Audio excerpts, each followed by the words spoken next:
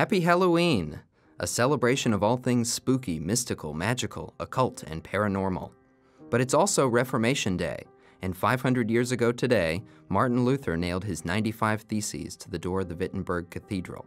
In Luther's day, Halloween was part of Allhallowsmas or Hallowstide, a 3-day ritual-packed observance of Christianity's early martyrs and first saints, dating to the 8th century. The unconverted Romans saw these first saints as a small clique of fanatical, cannibalistic zombie death cultists, but by Luther's time, Christians were no longer hiding out in catacombs. They ran some of the world's most powerful institutions, and with power came the ability to transform folk beliefs and theology into political weapons, tools for statecrafting. Today, we take a look back at one of our favorite episodes to observe the very real effects when mystical beliefs become intertwined with power over others. In the 1680s, English history was a stream of conspiracies and counter-conspiracies. The Restoration King Charles II died without a son in 1685, leaving the throne to his openly Catholic brother, the Duke of York. The new King James II was also the royally chartered proprietor of New York, and a dogged and determined enemy of all things Puritan. James followed Charles's process of imperial reform in New England. He wiped away the colonial assemblies, their charters, their borders, and even their land grants. The monarch reclaimed his special powers and privileges, reincorporating his ancestors' creatures into his own royal body of rights. Protestant Englishmen across the Atlantic feared a Catholic plot to unite the earth under Antichrist's banners. This is Liberty Chronicles, a project of Libertarianism.org. I'm Anthony Comegna.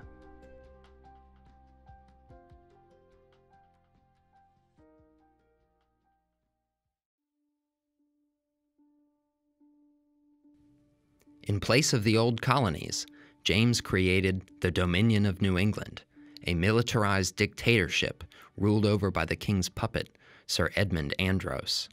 Despite peace with the Indians, the new government spent, taxed, and regulated with abandon. After the king's son and heir was born in 1688, Protestants in Parliament conspired to remove James from the throne.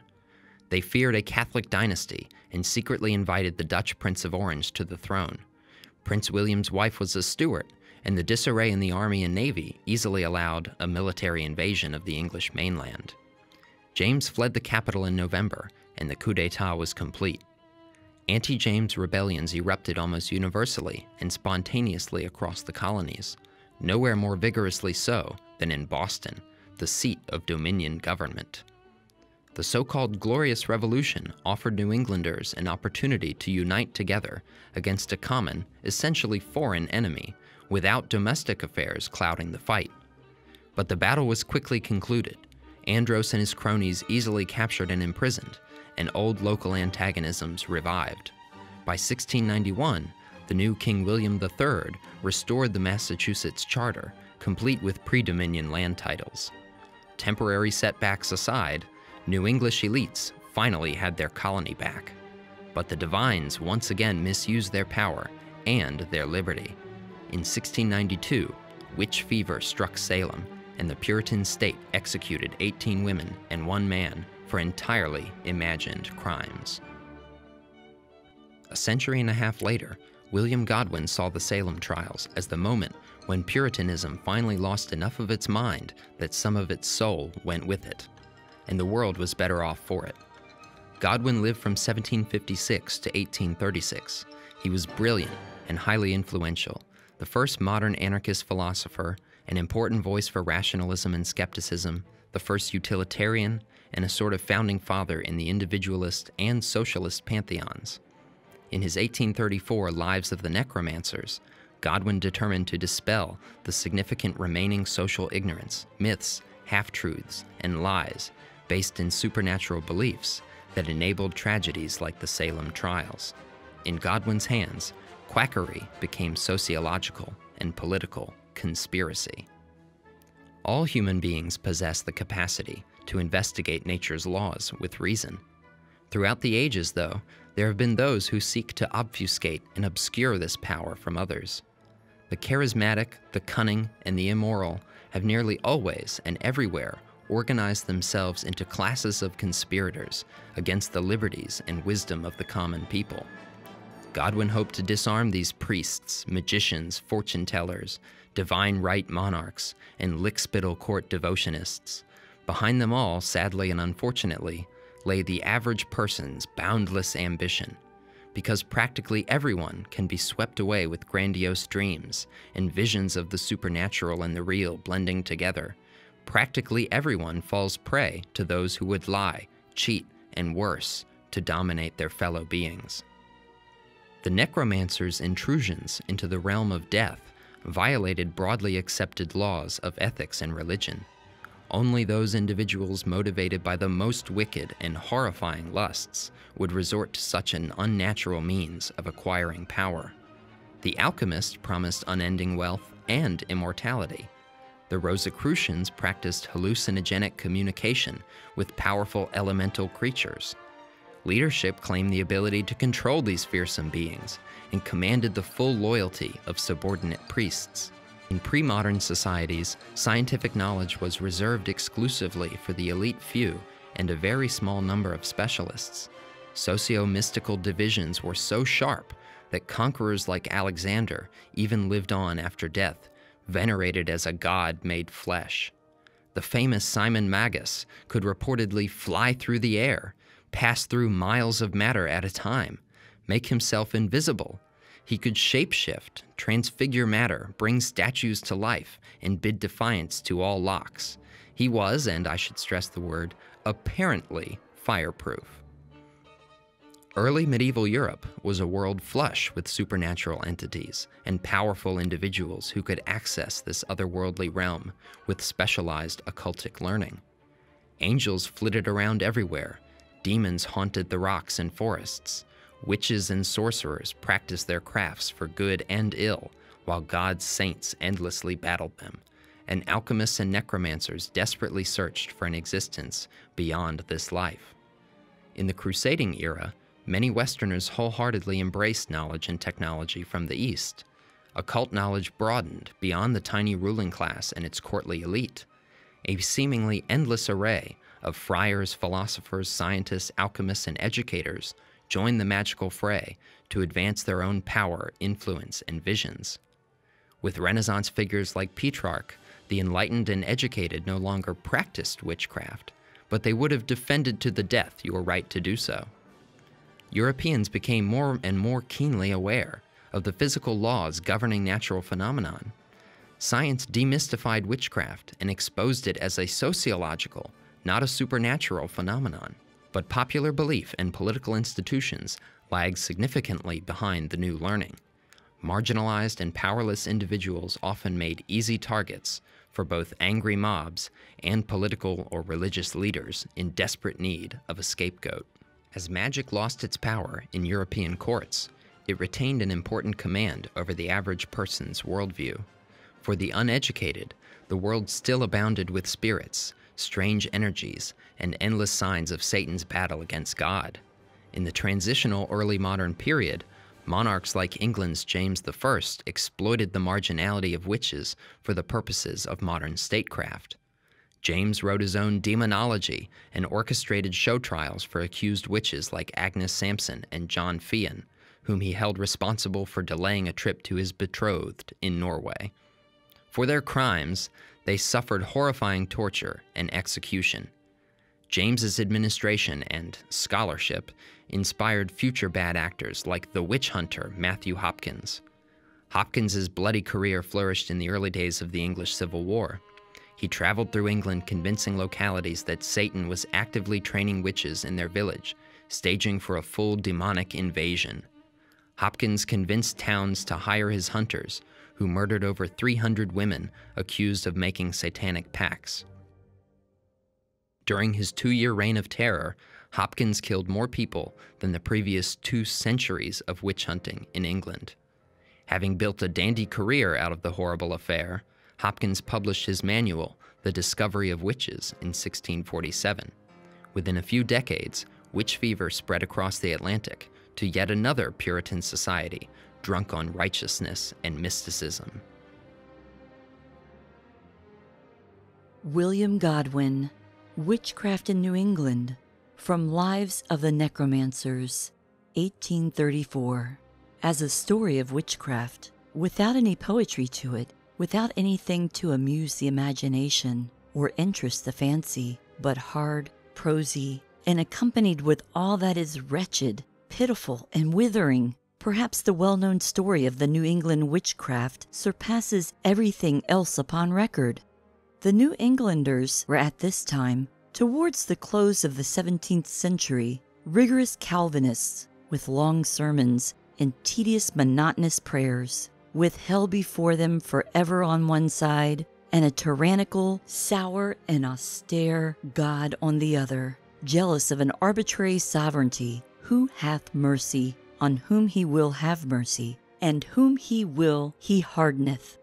These men, with long and melancholy faces, with a drawing and sanctified tone, and a carriage that would at once make the most severely disposed merry, and the most cheerful spectators sad, constituted nearly the entire population of the province of Massachusetts Bay. The prosecutions for witchcraft continued with little intermission, principally at Salem, during the greater part of the year 1692. The accusations were of the most vulgar and contemptible sort, invisible pinchings and blows, fits, with the blastings and morality of cattle, and wains stuck fast in the ground, or losing their wheels. A conspicuous feature in nearly the whole of these stories was what they named the spectral sight, in other words, that the prolific accusers first feigned for the most part the injuries they received, and next saw the figures in action of the persons who inflicted them, when they were invisible to everyone else. Hence the miserable prosecutors gained the power of gratifying the wantonness of their malice, by pretending that they suffered by the hand of anyone whose name first presented itself, or against whom they bore an ill will. The persons so charged, though unseen by any but the accuser, and who in their corporal presence were at a distance of miles, and were doubtless wholly unconscious of the mischief that was hatching against them, were immediately taken up and cast into prison. And what was more monstrous and incredible, there stood at the bar the prisoner on trial for his life, while the witnesses were permitted to swear that his spectre had haunted them, and afflicted them with all manner of injuries. That the poor prosecuted wretch stood astonished at what was alleged against him, was utterly overwhelmed with the charges, and knew not what to answer. Was all of it interpreted as so many presumptions of his guilt? Ignorant as they were unhappy and unskilful in their defense, and if they spoke of the devil, as was but natural, it was instantly caught at as a proof how familiar they were with the fiend that had seduced them to their damnation. Godwin's theory of the Salem trials is representative of scholarly thought for quite some time. They were largely the result of a combination of personal animus, avarice, and cruelty within a deeply occultist culture. True believer Puritans saw Satan and his minions behind every tree and in the eyes of every person not elect. In fact, witch hunting was a matter of public policy, and many copies of Matthew Hopkins's The Discovery of Witches rested on the saints' bookshelves, no doubt with very well-worn pages. Once the first baseless accusations flew, the flood was unstoppable.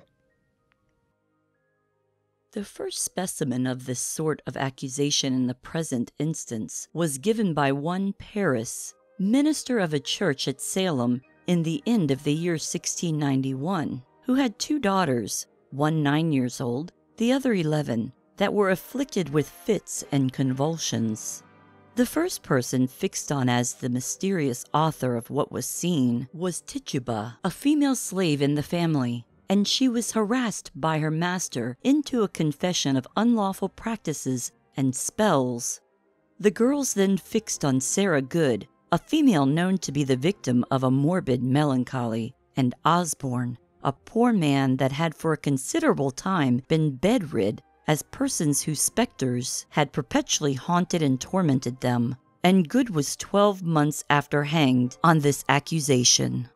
A person who was one of the first to fall under the imputation was one George Burroughs, also a minister of Salem. He had, it seems, buried 2 wives, both of whom the busy gossips said he had used ill in their lifetime, and consequently, it was whispered, had murdered them. This man was accustomed foolishly to vaunt that he knew what people said of him in his absence, and this was brought as a proof that he dealt with the devil. 2 women who were witnesses against him interrupted their testimony with exclaiming that they saw the ghosts of the murdered wives present who had promised them that they would come, though no one else in the court saw them, and this was taken in evidence.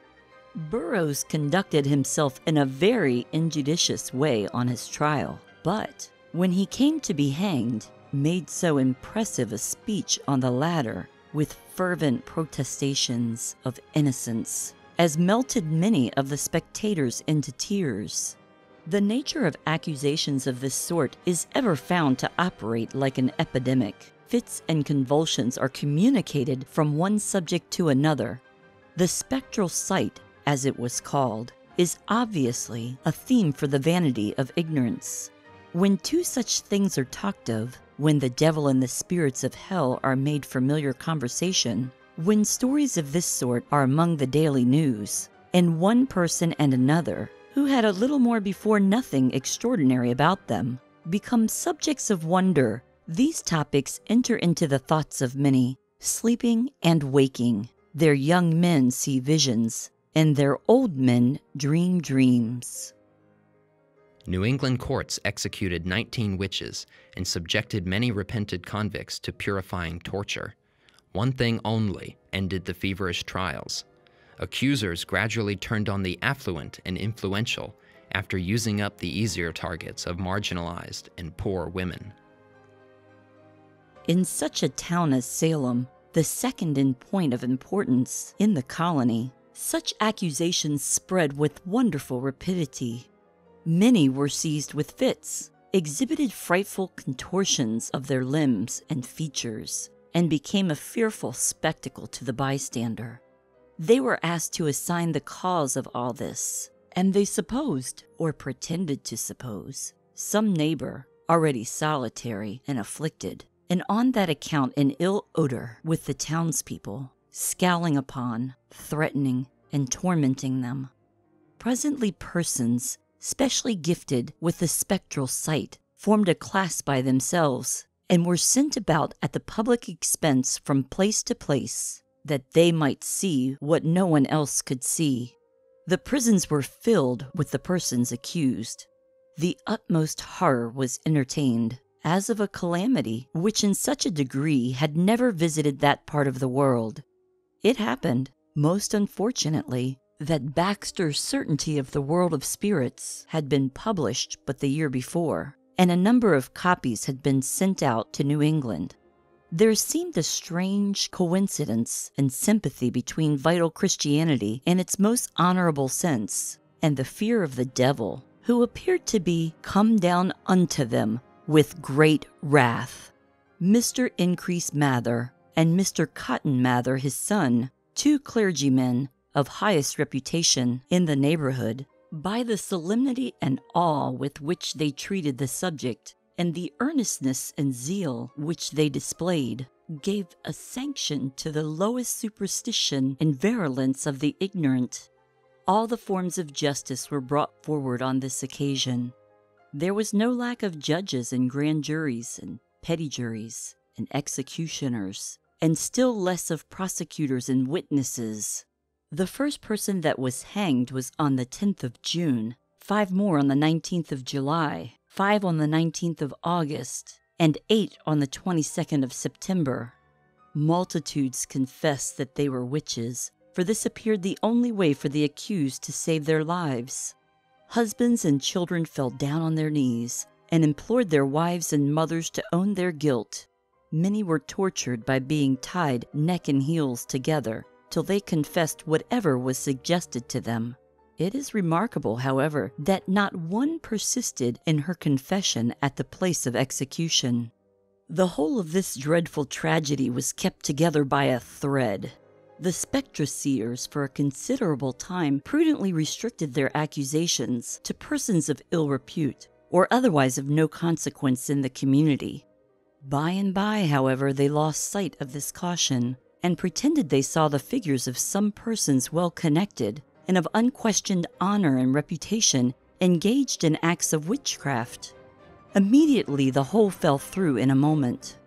The leading inhabitants presently saw how unsafe it would be to trust their reputations and their lives to the mercy of these profligate accusers. Of 56 bills of indictment that were offered to the grand jury on the 3rd of January, 1693, 26 only were found true bills, and 30 thrown out.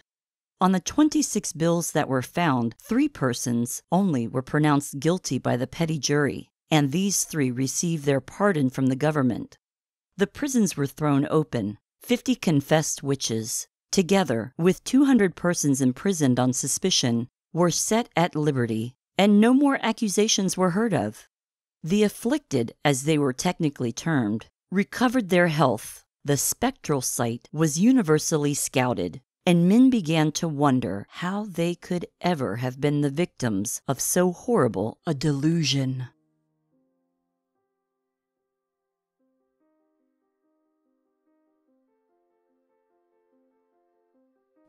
Once the Massachusetts Bay elite felt their interests were also seriously threatened by the outbreak, they reasserted control over the courts and ended the trials. For the next century and more, rationalist philosophers condemning the excesses of church and state had an especially horrifying and ridiculous example from Salem. The trials quickly became the stuff of ridicule, and while folk beliefs in the supernatural persisted, the regime recognized its follies. Over the next generation, preachers of the Jeremiad sought to recover the founding generation's missionary zeal. The founders' children and grandchildren failed the original religious mission, but they had effectively terrorized or marginalized dissenters. Thomas Morton's Rainbow Coalition was almost entirely displaced with shades of Puritan gray. Though Puritanism was now stripped of much mysticism, demonology, and expansionary vigor, new generations maintained the basic mission and the conviction that violence was an acceptable means to establish God's earthly kingdom.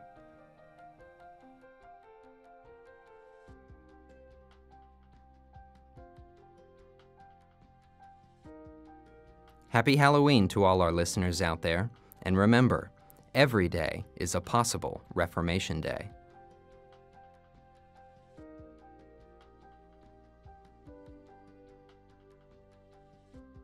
Liberty Chronicles is a project of Libertarianism.org.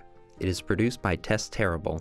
To learn more about Liberty Chronicles, visit Libertarianism.org.